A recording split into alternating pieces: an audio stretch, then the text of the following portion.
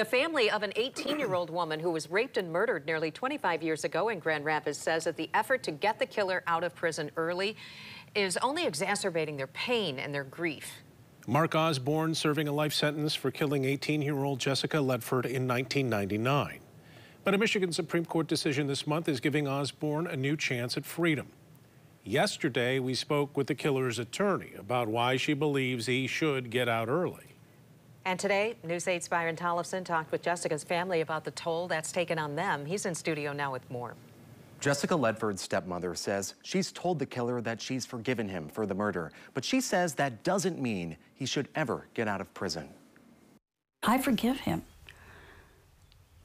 but we can't keep going through this. And if he is truly sorry for what he's done, he needs to accept his fate.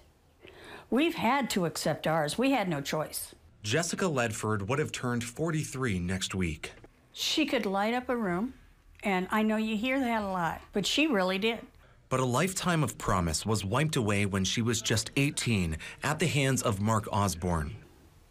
She had such a life ahead of her. She was killed 3 days before her high school graduation. Osborne was 17 in 1999. He admitted to raping and murdering her and leaving her at Highland Park in Northeast Grand Rapids. He was sentenced to life in prison with no possibility of parole. He knew he was going to kill her. He knew he was going to rape her. And he did. And he left her in a park. What seemed like justice for Jessica's family has slowly eroded away when the U.S. Supreme Court ruled that mandatory life sentences are unconstitutional for juveniles, forcing past life sentences like Mark's to be reviewed again. Until this happened to us, I never truly believed that the justice system gave the perpetrators more rights than the victims, but now I know they do. His appeals in 2018 and 2020 were unsuccessful. But just days ago, the Michigan Supreme Court ordered Kent County Circuit Judge Mark Trusock to look at the case again, after a change in state law put the burden on the prosecution to prove that Osborne still deserves life in prison. A hearing is expected sometime next year when Jessica's family will once again have to relive the pain of her murder. That wound will never heal, but I wish he'd stop taking the scab off. Mark's attorney told News 8 on Tuesday that he was suffering from childhood abuse and neglect at the time of the crime. She says he's changed behind bars, behaving well, and deserves a chance at freedom.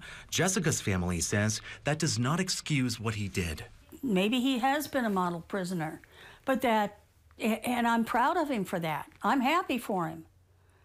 But stop making us live this over and over and over again. He took her away from us once, and he's continuing to stab us over and over. The scene of the crime is a painful reminder for Jessica's family that they still don't have closure. I can't drive by the park.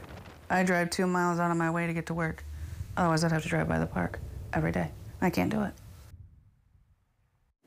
Her other sister, Janine, tells News 8 that the murder broke her soul, and she has nightmares of what happened to her every few months, experiencing this trauma over and over again. She says, quote, "I hear her screaming. It's a horrible scream, and it's filled with horror and terror. No matter how hard I try, I can't get to her, and I can't find her, but I can hear her." The Kent County Prosecutor's Office has always argued for a life sentence. The prosecutor says they will review the case again soon.